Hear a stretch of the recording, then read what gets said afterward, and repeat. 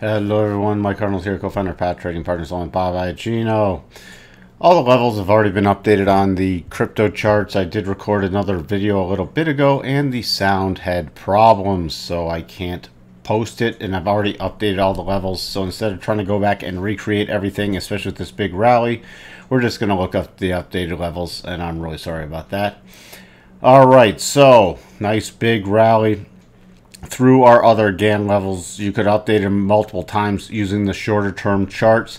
Now I've updated them again. Remember, we have this double bottom which is now triggered. Let me start there on the daily chart because that's the bigger pattern. So you hear bottom over here from July 17th, second bottom from July 28th. We talked about this last week.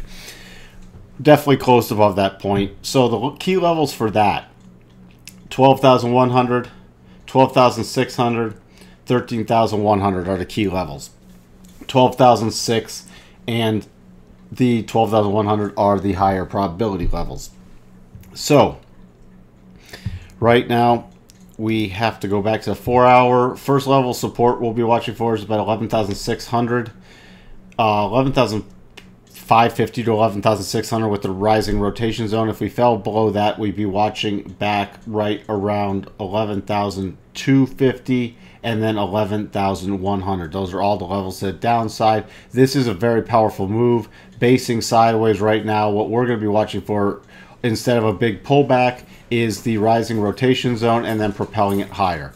So above 11,945, which is the most recent swing high, as I said already, 12,100. Then we have the GAN levels, 12,300, and then that other forms of cluster I already mentioned, the 12,600, and then we have a 12,650. So major area 12,600 to 12,650.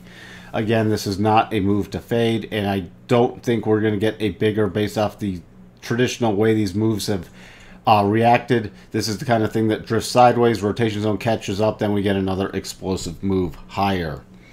Let's switch over to Ethereum. Also, I've already updated the levels too with the last video. So this is 4-hour chart.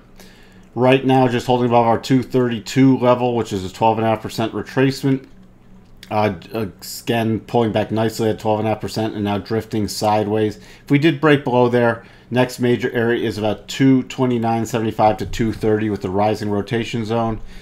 Below that, I'd be watching the bottom of the rotation zone if we did pull back to about 224.50. But again, going to be watching as this rotation zone comes in with this explosive move higher to do the concept of 8 pushing the price, which we've talked about many times in the past.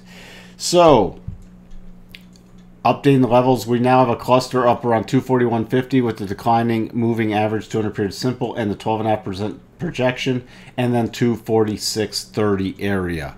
Let's check in that daily chart. Daily chart, let me expand it a bit. So just below this 12.5%, we have the declining 50-day exponential. So I'd be watching anywhere from about 240.50 to 241.50. That would give a nice dollar window, and that's definitely an area to move up to stop on a continued rally above today's high. Also, the rotation zone coming in just below, we don't have a first cross yet, but the 21 coming in just below this 227 level, so I'd really pay attention on any pullback at that 227 level.